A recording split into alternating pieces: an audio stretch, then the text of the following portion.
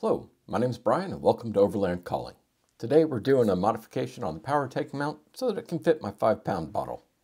I'm really happy with the build quality of the Powertank mount, and it does a great job holding my 10-pound tank. Fits like a glove. But I don't really need a 10-pound tank, so I'm downgrading to the 5-pound size. Save a little weight, save a little bit of space, not quite as high of a profile.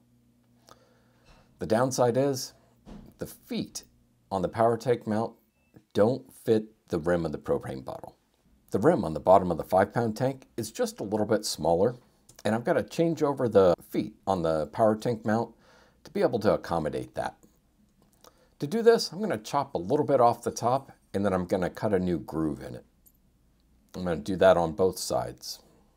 I'm also going to be lowering the strap height down, because in the setting that I have it for the 10-pound, way too tall for the 5-pound tank. It's got a lower height setting, so I'm just going to move the strap down there. Tools for this project, I use an angle grinder with a cutting wheel on it to basically make the new cuts in the feet. And I use an Allen wrench and a socket to change over the strap. Came out pretty nice. I mean, it's not OEM, but got the new cuts in for the smaller size diameter.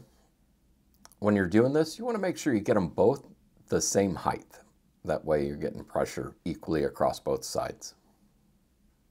The diameter for the 10-pound bottle was a little bit larger than the 5-pound. I tried taking everything in without drilling any holes in the strap, but in the end, I had to drill holes and then just pull that strap in a little bit tighter so that it can really lock in place.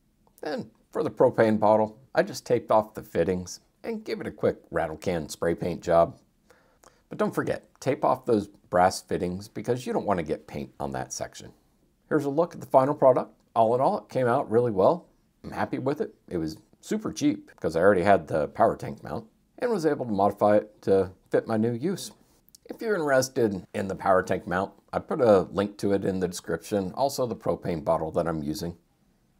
Thank you for watching. I hope this helps.